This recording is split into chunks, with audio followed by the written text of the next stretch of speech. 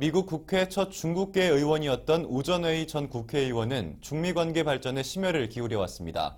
현지시간으로 24일 우전웨이는 시진핑 주석이 워싱턴주 방문을 성공적으로 마치며 미국 방문을 성공적으로 시작했다고 말했습니다.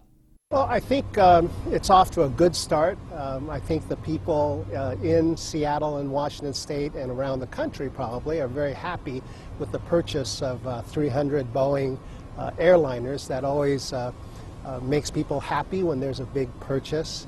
I think the beginning of the definition of some cyber rules so that we can reduce the chances of problems developing in cyberspace is a welcome event. The relationship between China and the United States is the most important relationship of this century.